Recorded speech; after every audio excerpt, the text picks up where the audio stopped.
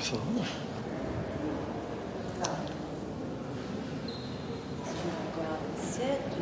Yeah. Sure. It's a small crowd. That's why you do it. When you're on live stream. Right. All right. Okay. You should lead. Okay. Yeah.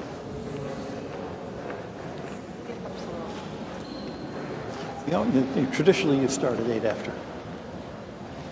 So, right.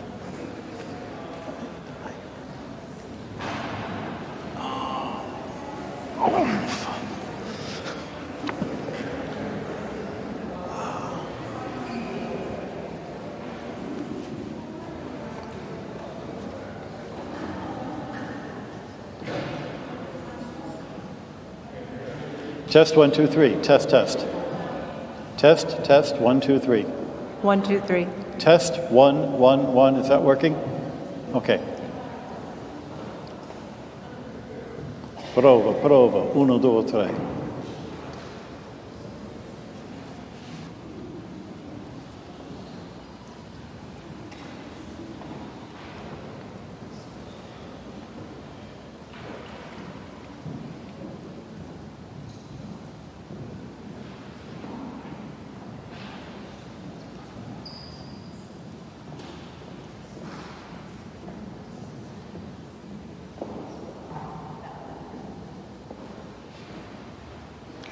Good evening.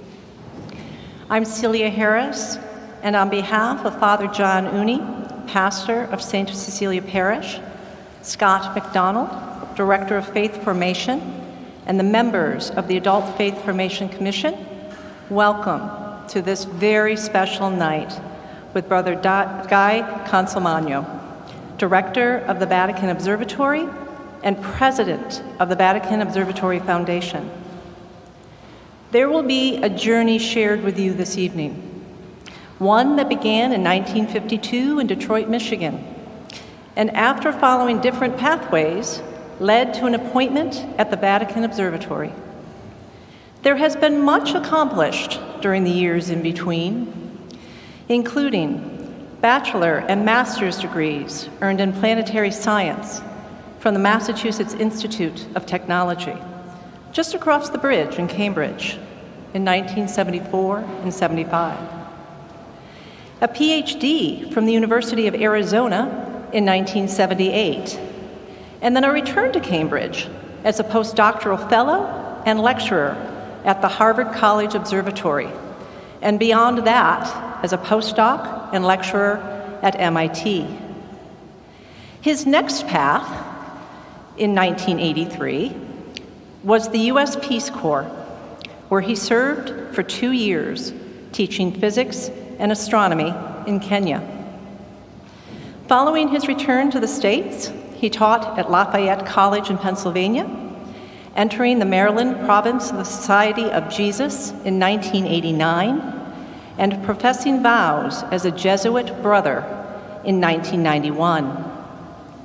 Studies in philosophy and theology would follow in Chicago, and then on to his assignment at the Vatican Observatory in 1993, where in 2015 he was named director by Pope Francis. There have been publications, books, and awards throughout Brother Guy's journey, too numerous to list this evening. But one highlight. In 2000, he was honored by the International Astronomical Union for his contribution to the study of meteorites and asteroids with the naming of Asteroid 4597 Consolmagno. The AFFC would like to thank Father John, Scott McDonald, and the St. Cecilia staff for their assistance with this evening's presentation. Brother Guy's visit has been made possible through the collaboration with the Cathedral of the Holy Cross, and we extend our most sincere gratitude to His Eminence, Cardinal Sean O'Malley, Monsignor Kevin O'Leary, Father Robert Kickham, and the Cathedral staff. A special shout out to the Center for Astrophysics team at the Harvard College Observatory, who so kindly welcomed Brother Guy back for a special visit there last night. Following Brother Guy's talk, the floor will be opened to questions and answers. For those of you present, please use the index cards provided and pass any questions to the end of your pew on the main aisle. An AFFC member will collect them from you. For those of you who join us on the live stream, please use the chat function to send on your questions. We'll do the rest on this end. Please include your name and where you are joining us from this evening. Please plan to join us downstairs in Fellowship Hall after the talk for a book signing, apple cider, and cookies. And without further ado, please join me in welcoming Brother Guy. Thank you very much. Thank you all. Thanks for coming. So it was about 15 years ago. I was working with a colleague at Northern Arizona and another professor at the University of Oklahoma. We were using the Vatican's telescope, which is on a mountain east of Tucson, Arizona, the Vatican Advanced Technology Telescope. Fabulous telescope. I could talk for hours just about the design of this telescope. We had been using it to look at trans-Neptunian objects. These little objects out beyond Neptune that originally were just nothing more than dots of light. And the thing is to measure the colors. So you look at them in 3 or 4 different colors. We had discovered that of the ones we could see with our telescope, there were a bunch that were deep red and a bunch of them that were absolutely colorless gray and nothing in between. This is telling us something, but we could only see the brightest ones. So we applied for and got time at the Keck telescope, largest telescope in the world in Hawaii. Now the way you get to use the telescope is once they've decided you can use it, they'll give you the plane ticket to fly to Hawaii, but you can't actually go to the telescope because it's at 15,000 feet. And it takes, a couple of weeks to get acclimated to the air. So you have one night, you stay in a little village. In those days, it was Waimea in the Big Island, halfway up the mountain. And you would actually be in this village, which is kind of cool because you're observing from the village. You can go out to the McDonald's next door, get your midnight snacks, and do your observing, and then go home. So we show up. We've got a night's observing all planned. We've flown all the way from the mainland. We talk to the people at the top of the mountain by a special link, and they said, "We're not going to open up tonight.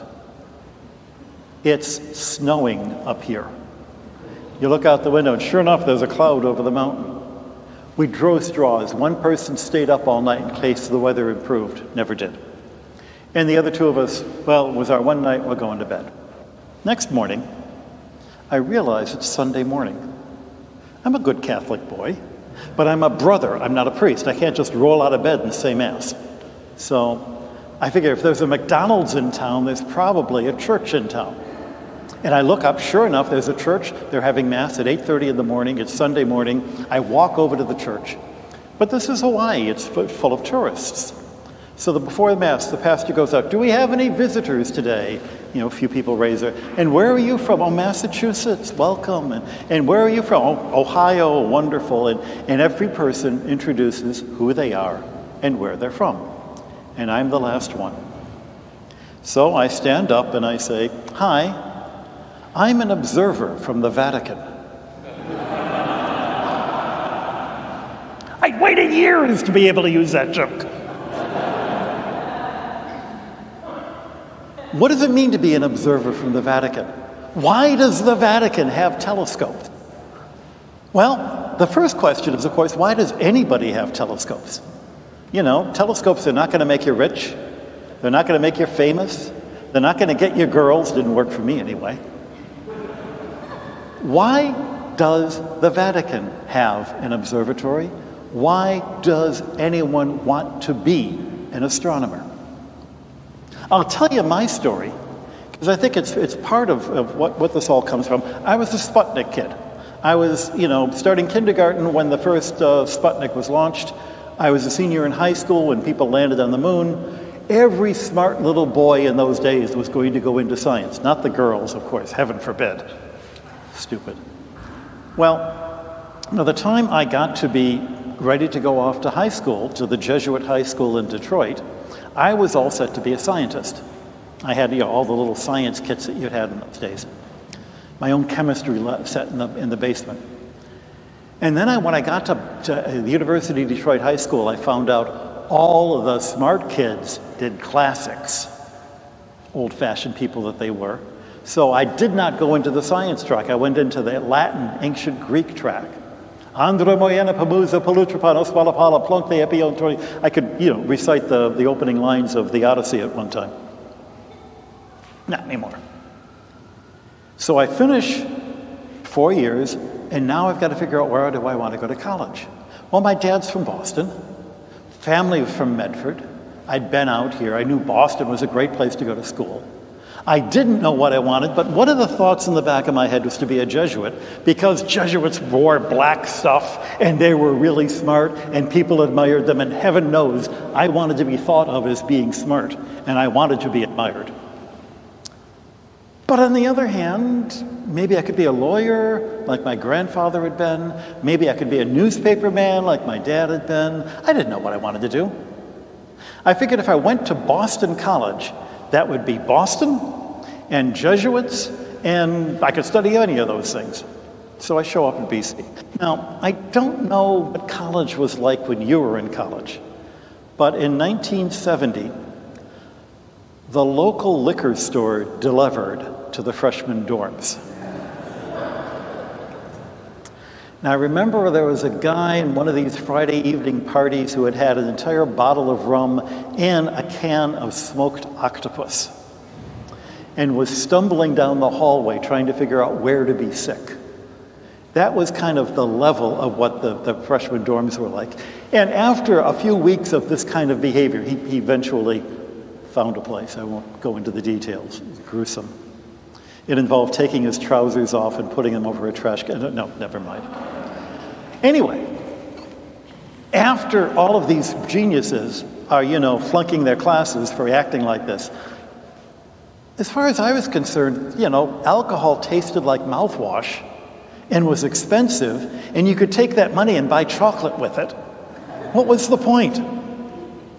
And then they'd come and they would pour out their problems to me because they were failing their classes and life was unfair. And the more they would complain to them, the more I'd think, life is tough when you're stupid. What do you expect? You're an idiot. I couldn't stand living in the freshman dorms. And the girl I was curious about when I'd met there my first year was dating somebody else, so. Yeah, obviously there was no future left for me. So I went and found a Jesuit and said, ready to sign up. I know you're desperate. You'll take anybody. Here I am. And Father Healy looks at me and he goes, son, have you prayed about this? I'm 18 years old. Who prays? Come on. Go to your room, close the door, and ask God. Well, I kicked my roommate out. He was the one who was dating the girl that I'd been interested in. Closed the door. I'm sitting on the floor looking at the ceiling. Here I am, God. I know they'll take anybody. I'm supposed to be doing this. And I'm waiting for the voice from the ceiling. And nothing is happening. And I'm feeling really foolish. While I'm waiting, a question pops in the back of my head. What does a priest do for a living? I mean, Sundays I see they get up and they tell everybody else how to live. I can do that. But the rest of the week, what do they do? I guess they must have desks, right? Do priests have desks? Do they have offices? There's papers on the desks. What are those papers about? They're about people. People with problems. People just like the idiots I'm trying to get away from. This would be the worst job in the world for me to sign up for. And at that point I realized either there is no God, which is why I've not heard of anything and therefore it would be stupid to be a priest, or there is a God And he just told me it would be stupid for me to be a priest. Either way, the answer was the same. And then the question is, okay, if that's not what I'm supposed to do, what am I supposed to do? Well, what do I want to do? Where am I happy? Nobody had ever asked me that question before. But somehow the question, where am I? I'm happy visiting my old friend from high school who's now at MIT, where they've got weekend movies and pinball machines and tunnels you can explore and the world's biggest collection of science fiction. Why don't I just transfer there? Remember when I was a little kid and I was going to be an astronaut or something?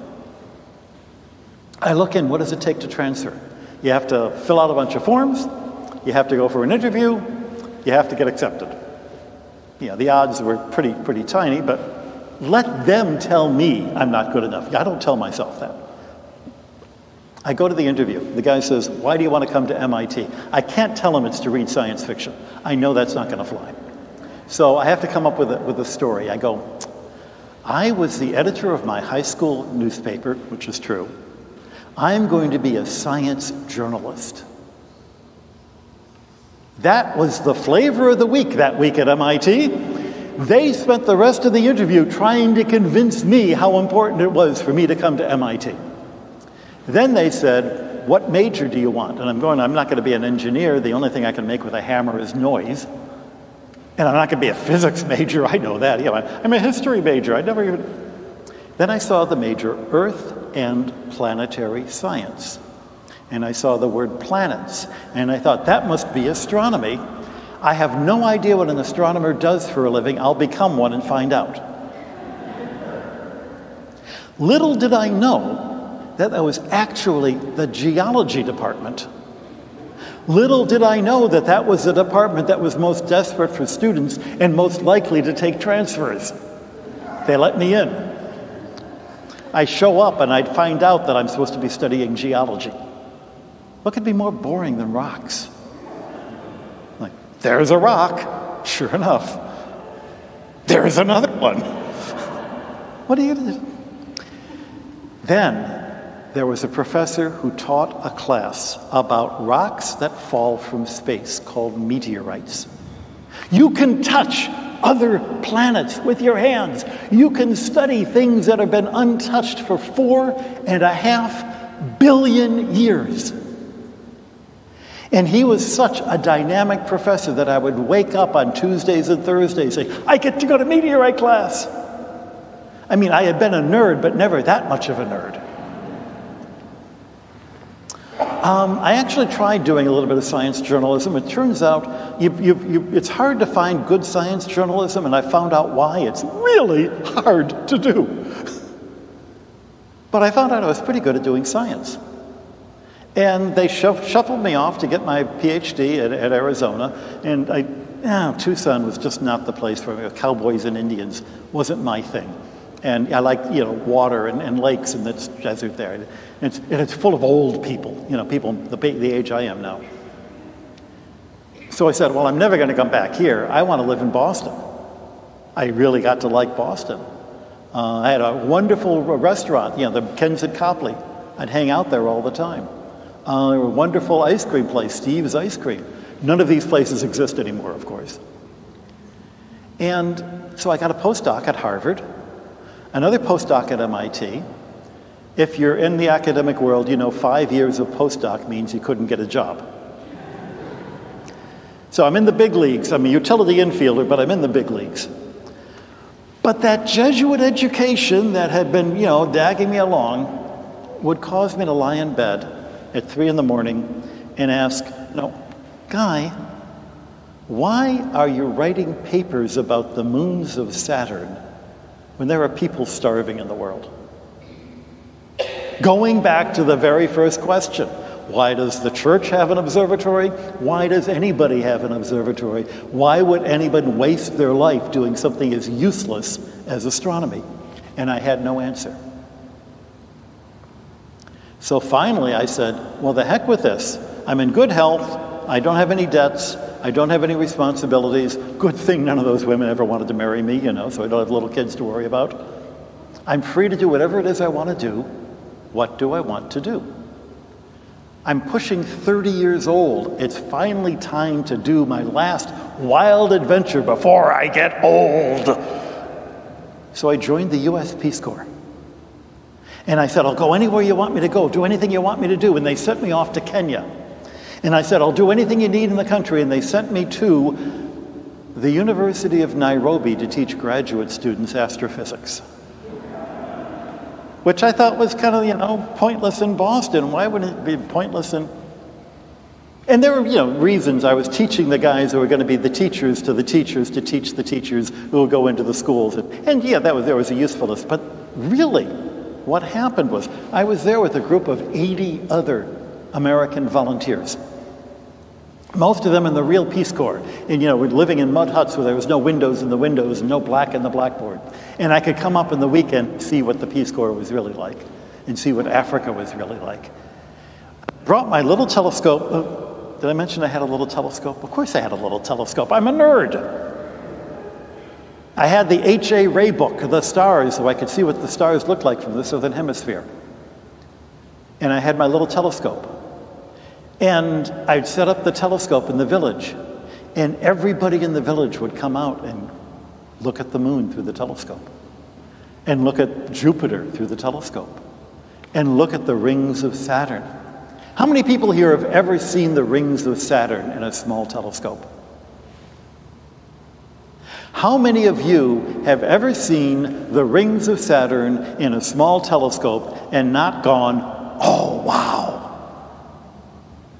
Because that's what human beings do.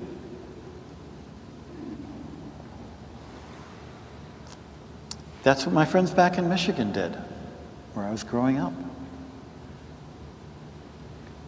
And then they wanted to know, what was NASA finding out? And then they wanted to know, what are these things we're looking at? And then they wanted to, could we do that? Could I study the moons of Jupiter? Could I be part of this big conversation? And it finally hits me. I had a cat in those days, very clever cat, much better at being a cat than I could be. But my cat never wanted to look through the telescope. Human beings look through telescopes. Without the chance to think about and wonder about and care about bigger questions than what's for lunch, if you don't have the chance to do that, then you're nothing more than a well-fed cow or a cat. This is what makes us human. We don't live by bread alone. I think I'd read that someplace.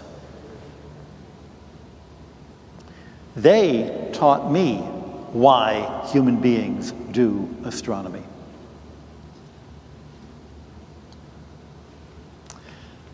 The opening of Genesis is the creation of the universe. Most people think that chapter 1 is about the creation of the universe. It actually isn't. It's about the creator of the universe. Because Genesis is not a science book. It's a book about God, not about a book about human beings, or a book about creation. But it's interesting how it starts. In the beginning, God said, God's already there when the story opens. Before there is a universe, there is a God. Therefore, God is not part of the universe. This is different from every other religion you'd find in the Middle East, where, they thought the gods were fighting among themselves and the world was created by accident. No, this God is outside of creation, and only by being something outside of creation can creation have a meaning. Wittgenstein gives the example of a chair. A chair does not have meaning in and of itself. A chair only has meaning because you are sitting in it, because you are not part of the chair. The universe only has meaning if there is something supernatural. And that's what Genesis starts with. God says, let there be light. Now, we're not talking about the sun and the moon. Those don't come until the fourth day. The light means that everything in creation is done out in the open, so you can see. Nothing is hidden. It's accessible to all of us. The order in which things are created are a very logical order, and the universe is made in an order as logical as day follows night.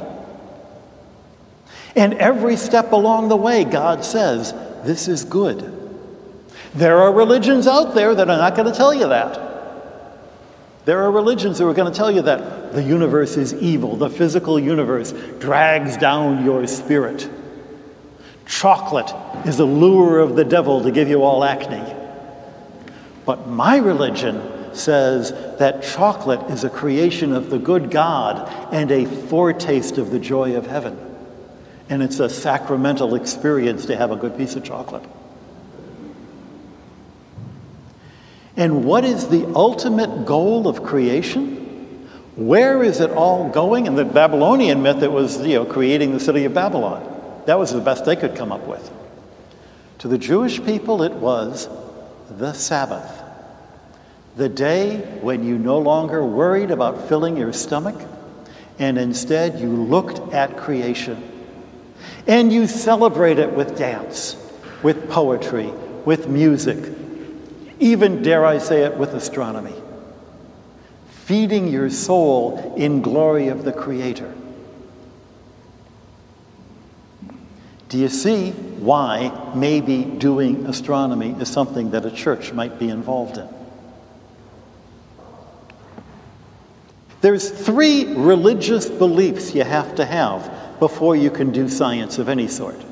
At least 3. These are the 3 that come to mind.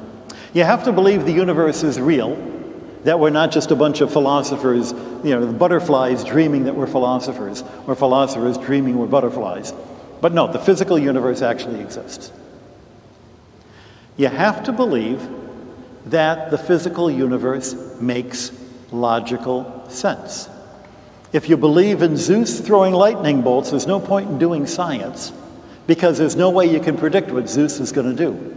But if you refuse to believe in Zeus, and you're saying, no, the only God is the God outside the universe, then you've got the story of Genesis saying it makes sense, and we human beings ought to be able to figure out how that sense works.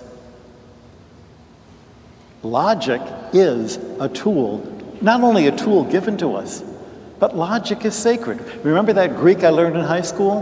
One of the bits we learned was the opening of the Gospel of John, in archeia to logos. In the beginning was the Word. The Greek word for word is logos, the same word that we use for logic. In the beginning was logic, in the beginning was reason, and reason was with God, and reason was God. That gives you a great impetus to say, yeah, maybe I can use this reason to understand the universe. And the third thing you need is the belief that the universe is worth studying.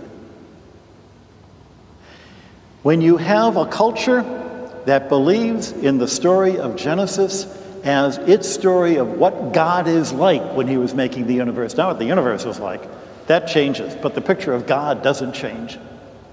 That means if you're Jewish or Christian or Islamic, a Muslim, people of the book, you have the societal and the cultural wherewithal that you can go ahead and do science.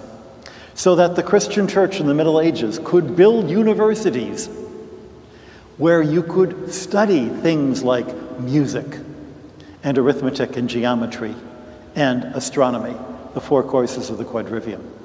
Indeed, you were expected to study those before you could go on to get your doctorate in theology or philosophy.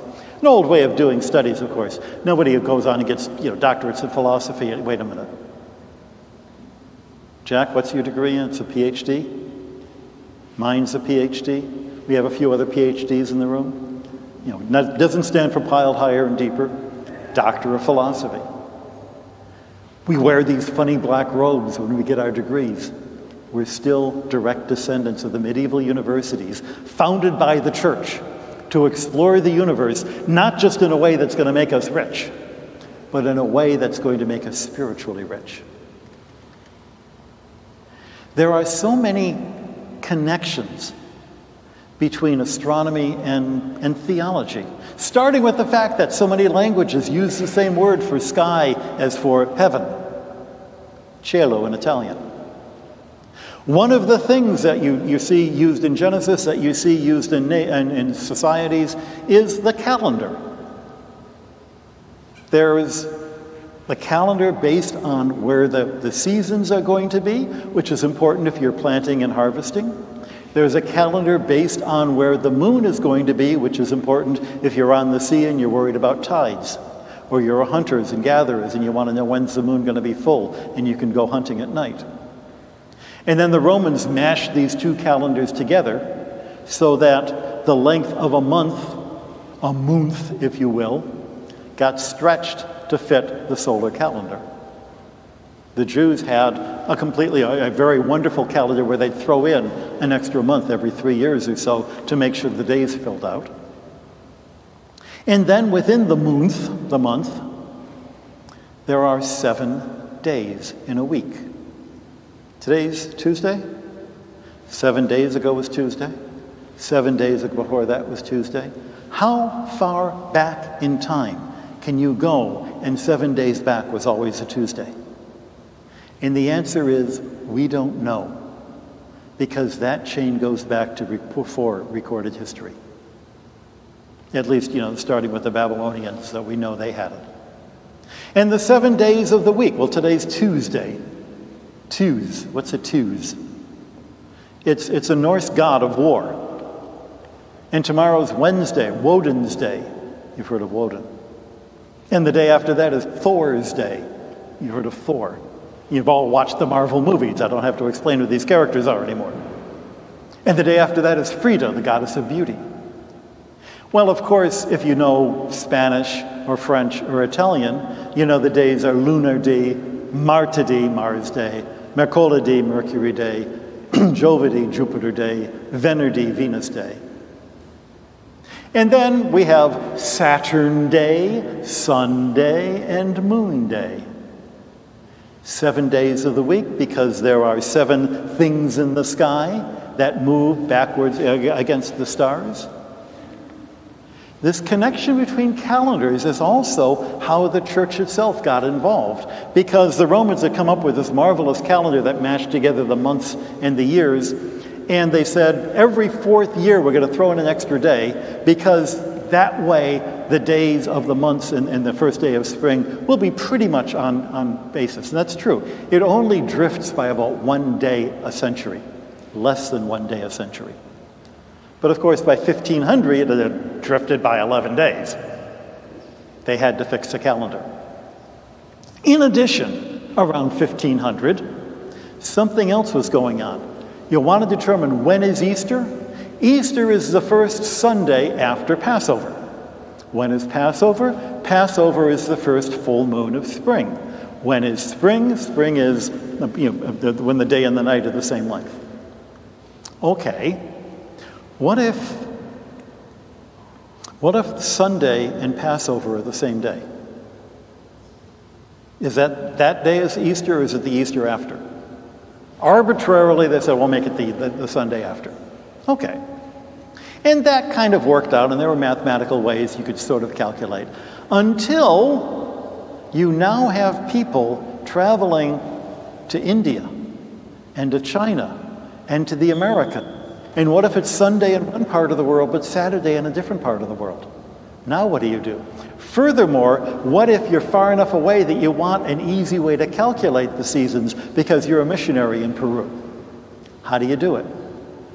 The two big problems: the Council of Trent met and ordered the Pope to hire some astronomers to figure out how to fix it.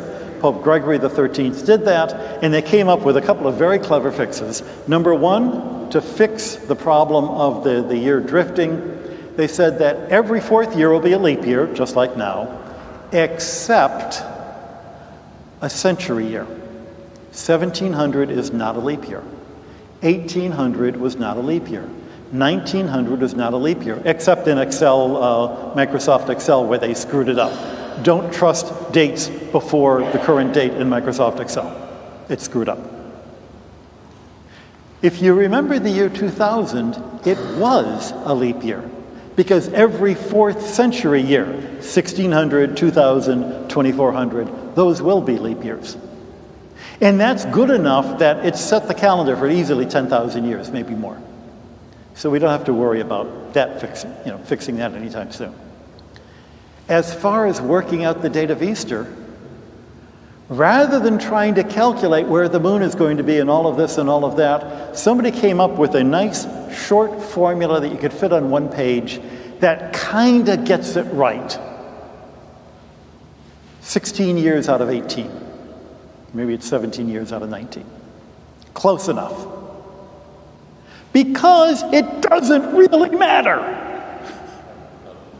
The Sabbath was made for man, not man for the Sabbath. So if we send people off to Mars and they want to celebrate Easter, as long as everybody agrees when we're going to celebrate Easter, that's fine. And of course, they set this up so that it would be as close as they could get to the calendar that had been set up in 313 at the Council of Nicaea, back when the Eastern Church and the Western Church were still talking to each other, and they thought, well, everybody will agree with this. Of course, that hasn't happened. But that's when they hired astronomers. One of the guys they hired was a fellow named Christopher Clavius. Clavius was a Jesuit mathematician. He was the guy who said they should teach mathematics in all the Jesuit schools. As an old man, he wrote a letter of recommendation to a young upstart named Galileo who was looking for a job. They named a crater on the moon for him. If you ever saw the movie 2001, the moon base is at Crater Clavius. And after him, the Jesuit college in Rome continued to teach astronomy because it's a thing that human beings were fascinated with. They were the astronomers who would then say to Galileo, yeah, but what about this? And wait a minute, we saw that first. And Galileo got into a big political fight because Galileo was ornery, and he was selfish, and he was self-centered, and he was, always looking for a fight, which is to say he was an Italian. What's unusual about that? Incidentally, everything you know about Galileo is wrong, but the truth doesn't make the church look any better. There's a chapter about it in my book. To come to the end of the story, after Galileo, the church was teaching science, the universities were teaching science. Science was what is the actual day-to-day life of a scientist? It's gathering data. It's sorting data. You used to write it on 3x5 cards and sort out this kind of leaf there, that kind of leaf in that pile. Nowadays we use Excel spreadsheets. But it's handling data. What do you call this sorting and filing of data? It's really clerical work. Why do they call it clerical? Because it was done by clerics. Because it was done by people who were running parishes, keeping tracks of births and deaths and marriages.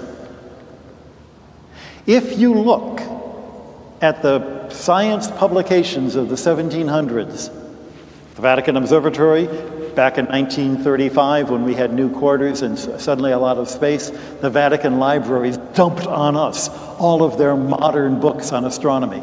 Modern, I mean printed with a printing. So we've got a complete set of the philosophical transactions of the Royal Society, going back to volume 1, number 1, 1665, with papers by Newton in them. And you look at who's writing papers in the 1700s, and you find it's either wealthy men, medical doctors, or clergymen. Very occasionally women. Why those three? Because they're the only people who have the education and the free time to do science. But a third of the papers are going to have the Reverend so-and-so. If the church is against science, then how come all the scientists are reverends? If the church was against science, then you would think that there would be a big split between science done by atheists and non-science. I got in my pocket a cell phone. The cell phone has a charger. The charger has limited, the charger will run under so many volts and so many amps. Where does the word volt come from? An Italian named Volta, good Catholic. Where does the name amp come from? A Frenchman named Ampere, who was not only a good Catholic, but instrumental in founding the Society of St. Paul. What makes people think that they're atheists? Who invented genetics? Gregor Mendel, a monk. Who invented the Big Bang Theory? Georges Lemaitre, a Belgian priest. Who was the first person to take spectra of stars and planets? Angelo Secchi, a Jesuit who used a telescope on the roof of the St. Ignatius Church in Rome. Over and over. Who was the first person in the United States to get a doctoral degree in computer science? I don't remember her name, but it was a Catholic nun. Somebody here may be able to help me out. Keller. Her last name was Keller. Keller, that's right. That's right. Sister Keller. If that's the case, who's selling you the idea that there's a war between science and religion? Because obviously this idea doesn't arise from the data. It's got to come from somebody with an agenda. And I can find a couple of people. In 19th century Europe, there was great anti-clericalism. And so they would use, science is going to solve all our problems. Now we don't need religion anymore. Yeah, and science solved all of our problems into World War II.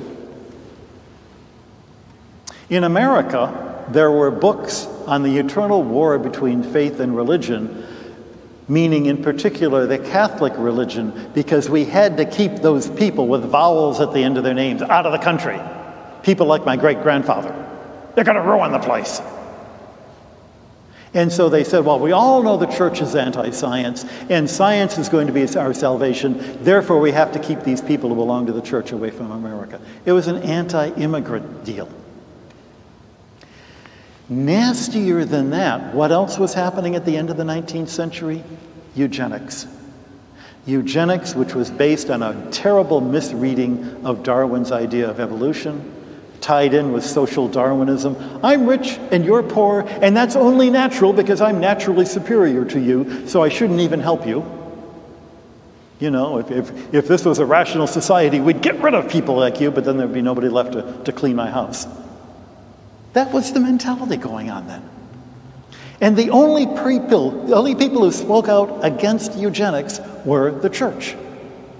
Therefore, people said, the church is obviously anti-science. Well, it was anti-bad science. In the 1890s, Pope Leo XIII was faced with two interesting problems. Number one, this is the time when people are starting to say that the church is against science. But number two, this was the time when the Vatican had been reduced to the area just around Vatican City, around St. Peter's, and the Italian government claimed it was really part of Italy, and they were just being nice to not march their army in and capture the Pope. And the Pope said, no, Vatican City is an independent country. And he gets the idea from a fellow who had worked with Father Angelo Secchi, the guy with the telescope on the roof of the church, to form a Vatican Observatory. And this would do two things. It would show that the church was literally supporting science by having a building that supported the telescope, by having the money that would pay for astronomers. And it would also show that we had a national observatory that was participating in international programs along with other national observatories, and therefore the Vatican was a nation. And it worked. They joined an outfit called the Carte du Ciel, where they were photographing the sky. Every national observatory in Europe was given a piece of sky to photograph. The Italians were given one piece of sky. The Vatican was given a different piece of sky. And starting in 1891, they started photographing the sky. By 1929, the director of the observatory there was 83 years old, and he died. The Italian government signed an agreement with the Vatican saying, okay, we admit you're a separate country. The Pope was then faced with, what do I do now? Do I continue the Vatican Observatory? Does it still have a value? Yes, it still has a value to show the world that the church supports science. And because they were given this, the land back, including the Pope's summer home out in Castel Gandolfo, the Pope built a couple of telescopes on the palace, put people in the telescopes, hired a bunch of young Germans who started a laboratory there. And from that point to today, we continue to do science. Now, it's a cool thing. I'm going to end with two last bits. First, the science we get to do. As you hear from my story, I was 20 years, living on NASA grants, working at universities. And when you're on the NASA grant cycle, you got to have results before the grant lands up. 3 years, you better have results or you're not going to get your grant renewed. If you're on the tenure track, you certainly better have results after 6 years or you're not going to get tenure. At the Vatican Observatory, we can do projects that may take 20 years to come to fruition. Surveys, thankless projects, but everybody's going to use the data because nobody else is able to take the data. I started working when I arrived at the Vatican Observatory. I entered the Jesuits in 1989. In 1993, they sent me to Rome under obedience. I couldn't teach like I wanted to. I had to go to Rome and eat that terrible food. But they had 1,000 meteorites. Remember meteorites? Remember I was telling you about meteorites and how excited? I now have 1,000 meteorites that I get to measure any way that I want. And I can create the data that I used to need back when I was a theorist. In addition, we've got people doing surveys of stellar types. We've got people doing surveys of peculiar stars. We've got people who are taking images of nearby galaxies to compare against the images made by the Webb telescope and the Hubble telescope of distant galaxies. Long-term survey projects that people are going to be using for the next 50 years. But nobody else, the first time I presented my data on the meteorites, a grand old man of the field said, "Guy, why are you doing that? Nobody does that." That's why I'm doing it. I get to do science that nobody does. But there's another reason why I'm doing the science.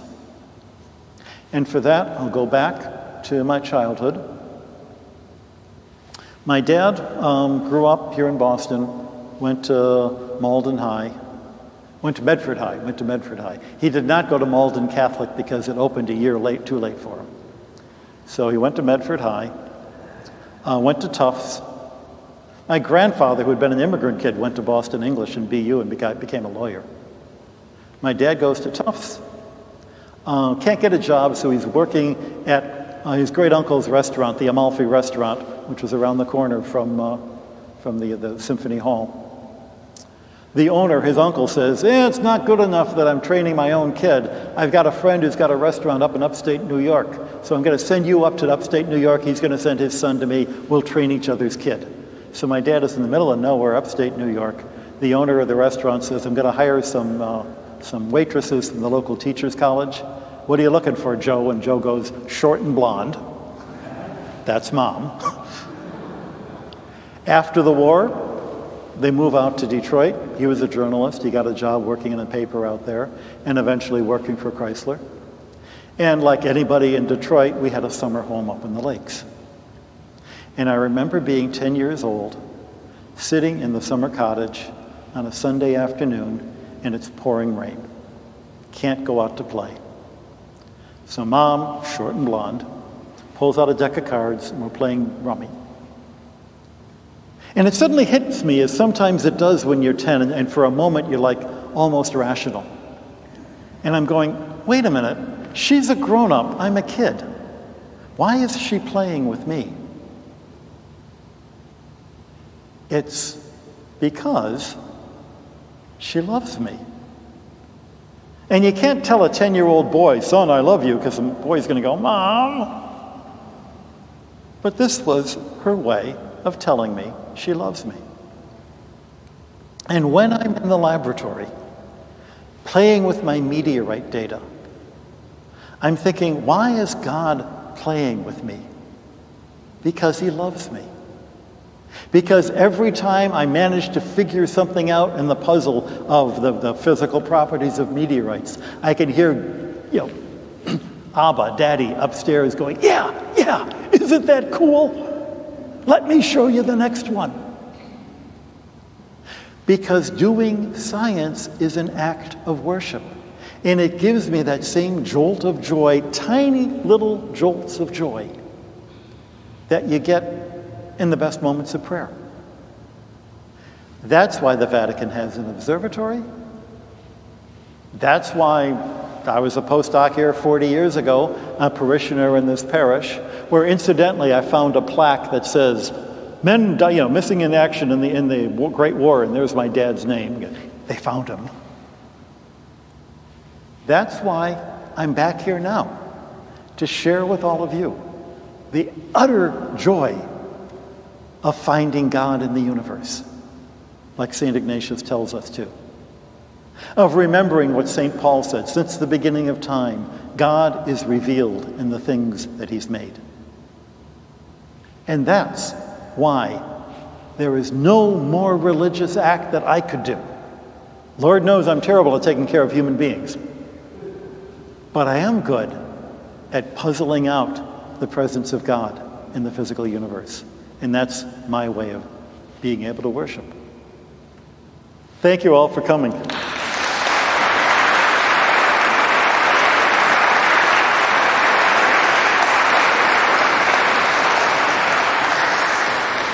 So I tried to limit myself to 45 minutes, which I think I did. We started about 5 minutes late.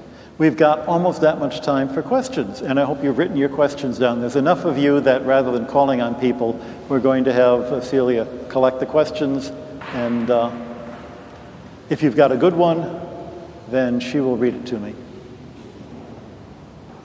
And keep the, we'll pass through more than once. So if you don't have one now.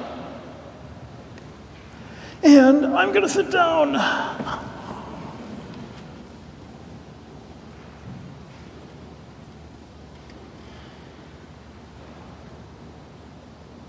Anybody over on that side who's? Guess not. Okay.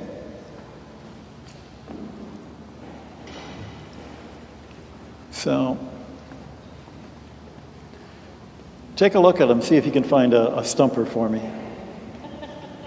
There is a book which we'll sell downstairs called, Would You Baptize an Extraterrestrial? And some of the other questions that I was going to say some of the other stupid questions, but they're actually not stupid. Questions that people ask us. So we'll see, we'll try to find questions that are not already covered in the book. Yes? First question is, how does the Vatican Observatory decide what to work on? How does the Vatican Observatory decide what to work on? There are a dozen of us. We all have PhDs from the big name colleges in the universe. We've got one guy from Oxford, one guy from Padua, a fellow from Munich, my doctorate's from Arizona. Each of us comes to the observatory with a PhD and a background in some corner of astronomy. And we're encouraged to build on what we have and the colleagues we have. So the individual astronomers are free to work on whatever they want to work on. When I arrived 30 years ago, the director then, Father George Coyne, gave me very specific instructions. He said, do good science. And that was it. That means we get to do the kind of science that we've always wanted to do, but nobody would pay for before. Can an atheist do God's work? Absolutely. Atheists are wonderful people. I'm almost an atheist myself, I only believe in one more God than Stephen Hawking. And that's, not just a joke, it's an important point. There are many, many ideas of God out there that I do not believe in. I don't believe in Zeus. I don't believe in the nasty God who's going to punish me if I get out of line and do something wrong. To be an atheist, you have to have a really sharp, clear, perfect idea of who God is before you know that you don't believe in them. And the God that most atheists don't believe in, I don't believe in either. So, when I see a teenager saying, I don't believe in God anymore, I'm not worried. Number one, I know that doesn't stop there. But number two, the picture of God that we had when we were little kids, maybe wasn't wrong, but it was certainly incomplete. And you need to be able to say, there's more to it than that. Not that everything I learned was wrong, but that I wasn't ready to understand what God was really like. Does science need religion? Does science need religion? Well, I think it does. I pointed out the 3 bits of religion that you need to be able to do science. There are religions that don't think the universe is real. That kind of religion has a hard time doing science. There are religions that think that everything is the arbitrary whim of, pagan gods. Can't do science with that. So you need a certain kind of religion to do science. Above and beyond the fact that you hope you have something of a conscience. But you don't actually need religion to have a conscience. And not all religions give you a conscience. So that's some people sometimes get confused about that. But simply the philosophical underpinnings that says doing science is a worthwhile thing for human beings. And more importantly, you can go home to your mom and say, I want to be a scientist, and mom will be proud of you. Not all religions are going to give you that either. But you need that, or else you're not going to have science happening. This one has a little bit more context to it. A little bit of a doozy. If God existed outside the universe, in other words, space and time, in which realm did this supreme being exist? If God exists outside the universe, where does God exist? And the answer is it's not a where. That's the whole point. That's like asking the Big Bang, what is it expanding into? It isn't expanding into. It is expanding. I'm reminded of something I've heard that, the Trinity and quantum theory are very similar. If you think you understand them, you don't. And so if that boggles your mind, good. I would hate to believe in a God that didn't boggle my mind. There'd be something wrong with that picture of God. So the follow-up to that is, what created God? What created God? Of course, that implies a time. There was a time there was a God, there was a time there was a no God. But we're talking about a God who is outside of time. So the question doesn't mean anything. If you had a God who was created, that wouldn't be a God worth believing in, Not by my mind. Sorry, just written a little small. Okay, can you speak more about the clergyman who came up with the theory of the Big Bang? A little bit more about Georges Lemaitre, the guy who developed the Big Bang. Georges Lemaitre, Catholic priest, got a math degree from Louvain, fought in World War I, as a lot of people did, was fascinated with cosmology, was fascinated with Einstein's theory of relativity. Einstein was not a great mathematician. He was a great visionary. He had learned mathematics from a fellow named Minkowski. Minkowski heard about the theory and then said, I can express this with mathematics, which allowed everybody else to do it and work on the theory of it. So Lemaitre is looking at this theory and recognizes that there is a problem. If space-time can be warped, and the warp of space-time is what we call gravity, or gravity is what we call the warp of space-time, and there's an infinite universe that existed forever, then why hasn't all of gravity not warped itself into one central mass? You got an infinite amount of time, it should have happened. It didn't happen. Einstein knew that was a problem, and he invented something called the cosmological constant, which was a fudge factor that said, just stick that in there and it stops it. It's not elegant, but it'll do the job. Lemaitre said, if you have as a starting condition that the universe began at a quantum singularity of infinite energy, it would expand, the space and the time would expand with it. It would appear as if the universe was expanding, though in fact every piece of the universe would be standing still. It just would look like the space, well, not every piece of the universe, not every star, not every galaxy, every cluster of galaxies where its own gravity holds it together, and then a different cluster of galaxies where its gravity holds it together. And the space in between is growing with time because of the initial energy of the universe. Then we could explain why the universe is the shape that it is. And this was highly objected to, especially by a fellow named Fred Hoyle, atheist from England, who hated the idea that the universe would have had a beginning, because that sounds too much like Genesis. And Lemaitre is going, no, it's just what's in the equations. Lemaitre worked for a while with Arthur Eddington, one of the great mathematicians and cosmologists. He was the guy who observed the eclipse that showed that Einstein's idea of bent space was correct. And Eddington promotes and introduces Lemaitre into the world of astrophysics and sends him here to Cambridge where he worked at Harvard College Observatory but actually got a degree from MIT. So he has 2 bachelors. Hoyle still hates this job. So he gets on the BBC radio in a popular program about astronomy, and he refers to his own theory, which explained all these things, and then Father Lemaitre's Big Bang theory.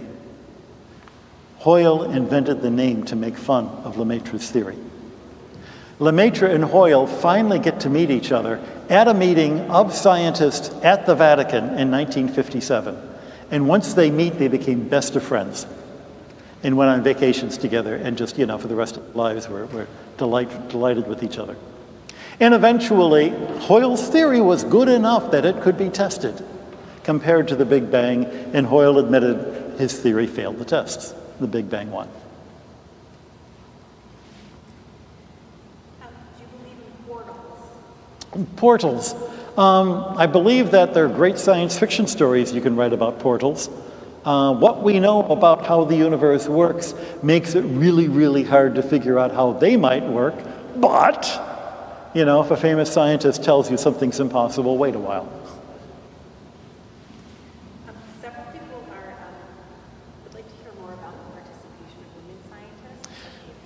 At the observatory, in the early 20th century, in order to make life simple, the Vatican decided it wanted to have an observatory, but where are we going to get the scientists? We'll have the Jesuit order find the staff. The Jesuit order had a lot of universities. It was the largest men's order. They had the best possibility of finding scientists to staff the place. The difficulty is the Jesuit order are only men. The advantage is we all live under the same rule. All the money goes into one pot. So even though they're not paying very much, If you remember the old phrase they used to call dinks? Dual income, no kids. We're like, twinks. We're like 12 incomes, no kids. So we can survive in what the Vatican's paying us. We're all living in the same community, but we're all men. In order to have an opportunity for lay people, for people of other orders, for women to work at the Vatican Observatory, George Coyne, about 30 years ago, invented a category called adjunct scholars. And these are scholars who already have a job someplace else, but want to be affiliates of the Vatican Observatory. They can, put Vatican Observatory among their credits when they publish papers. They can use our facilities. They can use our telescopes. They can use our laboratories. They can use our libraries. At the moment, we've got a dozen of them, and I think we have 4 women among that group at the moment, maybe 3 of the 4th coming in. The most recent addition is a young Italian woman. You have to be approved by the Vatican. You have to be a good Catholic in good standing. And she comes from a little village that you've all heard of, San Pellegrino, the same place as the water.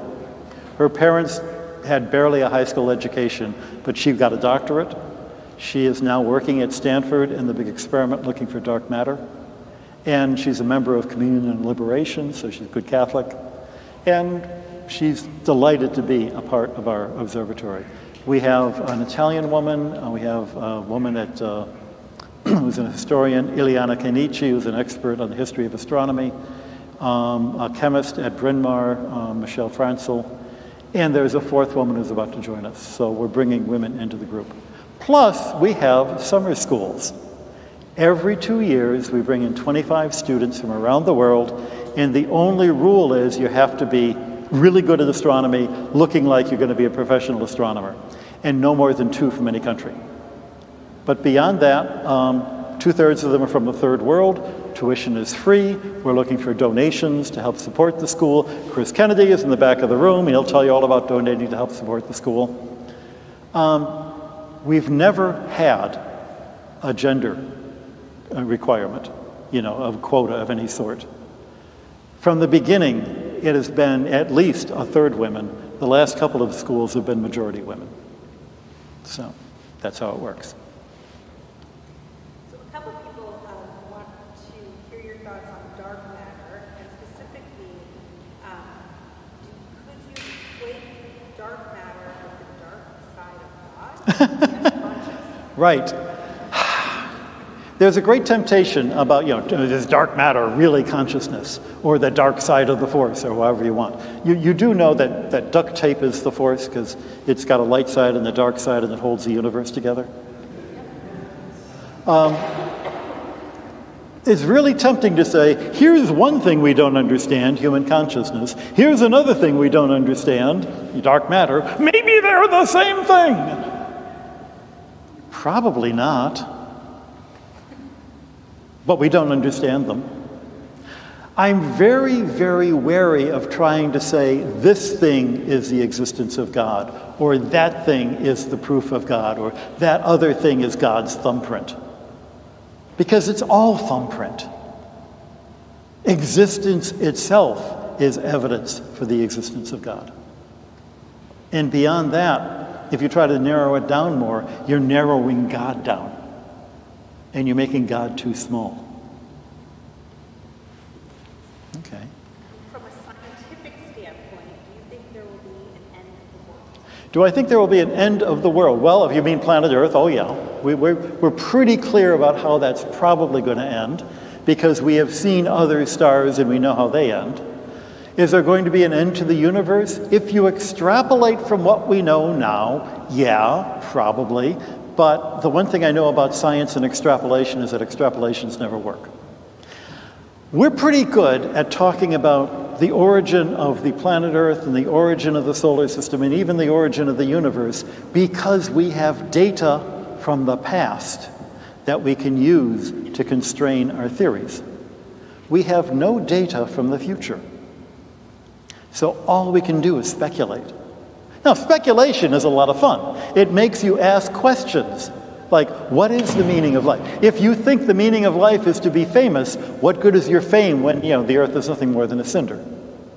If you think that the meaning of life is to be rich, what good is your wealth when, it's your crazy nephew who winds up spending it all? These are good questions to ask. But beyond that, they're speculation that might provoke questions, but are not going to have like answers in the back of the book kind of answers. Do you believe that there is life on other? Do I believe that there's life on other planets? That's the right question. It's a belief question because I don't have the data. But I have to make a decision. As a director of an observatory, somebody comes to me and they says, I want some money to start this experiment that will allow me to explore whether or not there is life on Mars. And it sounds like good science, and even if you don't find anything, we'll learn something. Yeah, I have enough faith in the possibility that there might be life that I'll spend some resources looking for it. If you come to me and you say, I'm really into UFOs, can you buy me a good camera and I'm going to go hunting UFOs? I don't believe in UFOs. For the simple reason that we already all have good cameras, and we haven't come up with any better pictures than we had 50 years ago. I could be wrong on both of those things. And that's the whole point of belief. I could be wrong. At the moment, I sit on a panel of the SETI Institute, the Search for Extraterrestrial Intelligence, on their science panel, not because I think they're going to find intelligent life, but because I think that they can do really good science that will help us understand how life works. And incidentally, it would be really foolish if it turns out there was easy to find intelligent life and we just never found it because we were too shy to look for it. So I'm happy to look, but the real answer is let's find out. Let's look, because I don't know. That's the exciting stuff. Can you talk about the theological questions that emerge for you with the Webb telescope images and discovery? Are there theological questions that arise from the Webb telescope? Here's a theological question. Why did God make the universe so beautiful? Didn't have to be. Logical, I can see. It wouldn't work if it wasn't logical. But why is it that it's also beautiful? What does that tell you about God? There is a theological question. But the best theological questions are questions like that. Who was the first theologian? Mary. Remember, she's coming back from the temple with the 12-year-old Jesus who's just confounded her, and she's trying to figure out what the heck is going on. When she gets back home, she does not write a 3-volume treatise on Christology. We're told what she does is she ponders these things in her heart. And that's what you do with questions like that. You spend time pondering them, rather than thinking, I'm going to get the answer in the back of the book.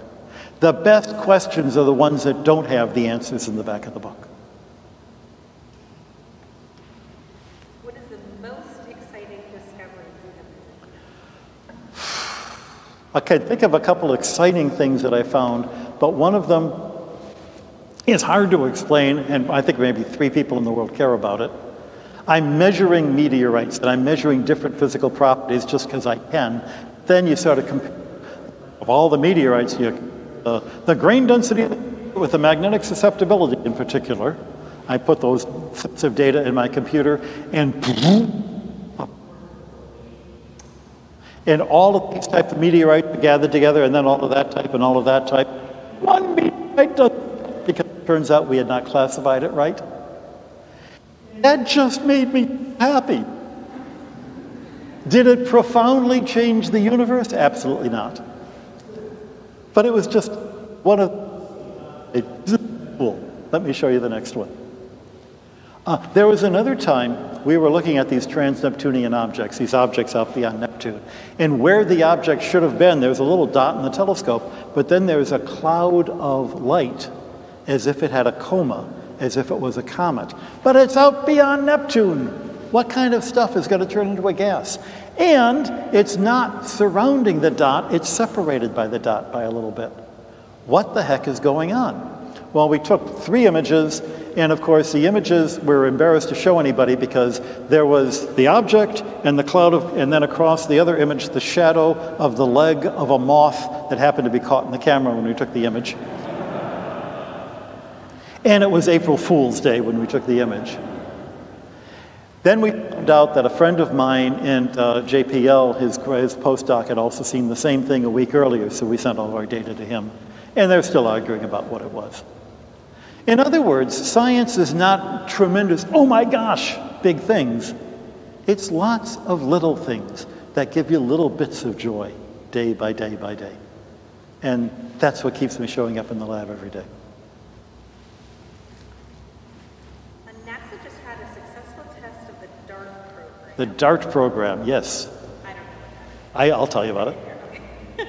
Does mankind have the obligation to defend itself from acts of God, such as a serious asteroid? If God's sending an asteroid to end all life, who are we to stop him? Grief. God gave us the brains to be able to deflect an asteroid. I think he would be really ticked off if we didn't use them. DART was a really clever idea. If there was an asteroid that was actually coming towards us, you don't want Bruce Willis up there to blow it up into smithereens. For a very simple reason. The Earth is really tiny in space. And even as the asteroid is coming close, there's probably still a 50% chance that it's going to miss until it's really close. But if you blow it up, you spread it out, and you go from a 50% chance that it's going to hit to a 100% chance that half of it will hit. That's worse than what you did before. So instead, plus, asteroids are not nice rocks that you can blow up. They're piles of rubble, they're piles of sand. If you put a bomb inside them, all you do is you compress the sand. It could care less. So instead, what you want to do is to hit it from the side and knock it just a little bit off course so it misses. It doesn't have to be knocked much because the Earth is really tiny.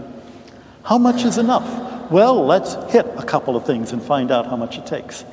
And that's what they did in a very clever experiment that it would take me another 10 minutes to explain. But in the process, we learn a little bit more about how these asteroids are put together. And that's important for other reasons. Yes, it helps us figure out how to deflect them if they're going to end life. The odds of an asteroid ending life anytime soon are not 0, but they're kind of small. If you're worried about death from an asteroid, 2 things I would recommend. Stop smoking and wear your seatbelt. But this experiment tells us something about how the asteroids are physically put together, which tells us something about their history over the last 4.5 billion years, which then gives us a sense of what was going on when the planets were formed. And that's just a cool thing to know. In addition, knowing how asteroids are put together has a usefulness if you want to go up there with a bucket and a spade and shovel up some of that stuff and turn it into processed materials. You've got all the metals of the world sitting up there for free and 24-hour-a-day solar energy that you can use this. Space mining isn't going to happen tomorrow, but it will happen. And the first step is to have a really good idea of what these asteroids are, where they are, what they're made out of, how they behave if you're working on their surfaces. And that program went into all of those, steps in trying to answer those questions. Can you please elaborate on magnetar? Magnetar, I can't, I work in planets which are about as small and close as you get. Magnetars are astrophysical entities far, far away from anything I've studied. And so I know enough to say, I don't know. Great question. Look up in Wikipedia. What does being made in the image and likeness of God really mean? What does it mean to be made in the image and likeness of God? Because this comes up if we're worried about aliens, if they've got 20 tentacles. I think you can find this implied, at least, in Aquinas and his definition of the soul as intellect and free will, which means an entity that is aware of itself and aware of others. Others exist, knows that it exists, and is free to make choices, to steal from the others, to love the others, hold love from others. If you've got an entity like that, it doesn't matter if it's in a computer, a creature with 27 tentacles. In that case, in relationship with us, probably it could ponder, come from just, what laboratory made me, but what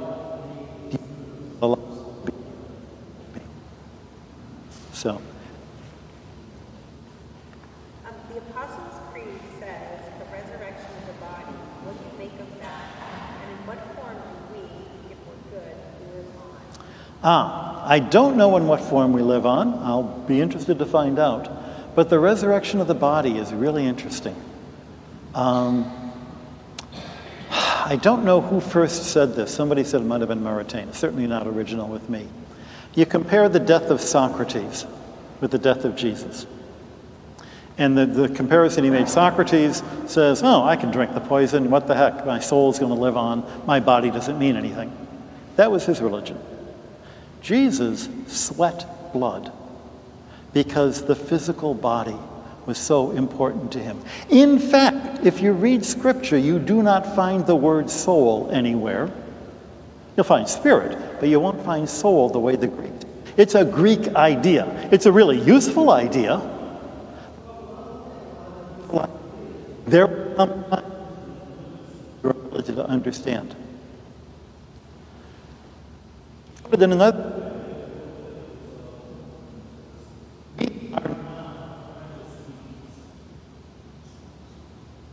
Not just stuck around in this sack of flesh, waiting so I can go off and have fun like an angel.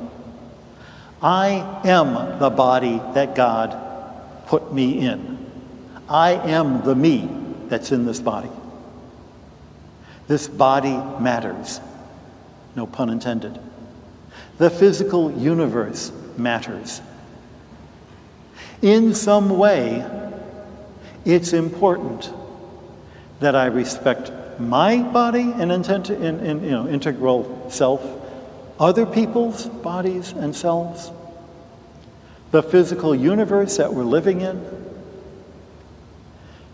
The whole point of the ecology movement is best summarized in Laudato Si as a crime against the ecology is a sin, like a sin against God's will, God's creation. But especially Rich, who wrote, you know, the ancient Greeks thought that God was our mother, this ferocious mother. But St. Francis says, it's our sister. The earth, the universe, is our sister. And as Chesterton says, even a little dancing sister that you can laugh at as well as love. You don't dominate your sister, you don't let your sister dominate you. Except when I was small and my big sister, but that's a different story. I love you, Mom and sister. We have to treat this physical life as if it matters. And we can't ever lose sight of the importance of this physical entity, which is the meaning behind the resurrection of the body. How that actually happens, I don't know. If I had a religion that I understood, I wouldn't trust it. I'm running out of energy, and we're running out of time. I'll thank everybody for being a part of this. At this point, I would recommend that my friend Chris is in the back. If you sign up to learn more about the Vatican Observatory, go to vaticanobservatory.org. If you sign up, give you a calendar. And if you go downstairs, we've got goodies for you. And the conversation goes on, and you can find the plaque that was once in the back of the church here with the men of the parish of St. Cecilia's, and find my dad's name on there. Anything else I should be saying? Okay, the stairs are in the back. See you downstairs. I